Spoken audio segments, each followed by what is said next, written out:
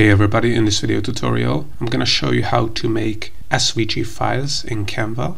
So by default, if you download an image in Canva, you will download it in a PNG or JPEG file format. But if you want to use it in Photoshop or other advanced photo editing program, you want to download your images or your Canva designs in a SVG format.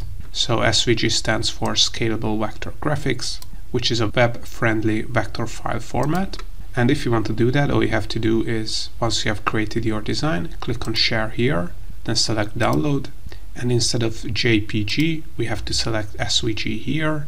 As you can see here, there is a crayon icon next to the SVG file format. This means that you have to have a Canva Pro subscription to be able to download or make an SVG file. But if you do not have a subscription, you can use the link in the description below to get a 30-day free trial of Canva. You can also make the background transparent if you want to do that. And to make this file SVG, just click on download and we will be able to download this Canva design in an SVG format.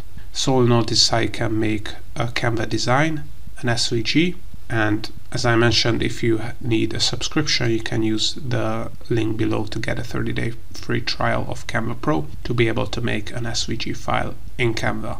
Hope you found this tutorial useful. If you want to get access to our Make Money with Canva checklist for free, where we reveal a ton of ways how you can make money with Canva and get other free Canva online marketing and AI resources, make sure to check out the links in the description below, where you can also sign up for Canva Pro for 14 days for free. Also, if you want to learn more about how to use Canva, make sure to check out our YouTube channel and playlist, because we have over 1,000 free tutorials.